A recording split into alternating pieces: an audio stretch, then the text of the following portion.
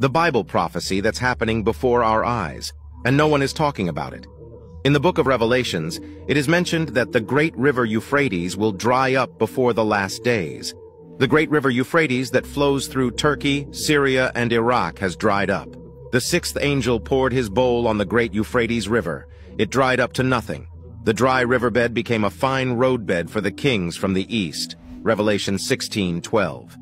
It said to the sixth angel who had the trumpet, "Release the 4 angels who are bound at the great river Euphrates."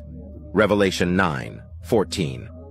These verses highlight the geographical significance of the Euphrates River, which was one of the 4 rivers flowing out of the Garden of Eden according to Genesis. It is predicted to fully dry up before 2040.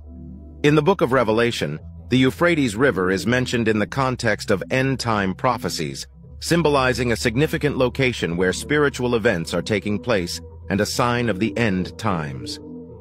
This is the end of this episode. Follow for more.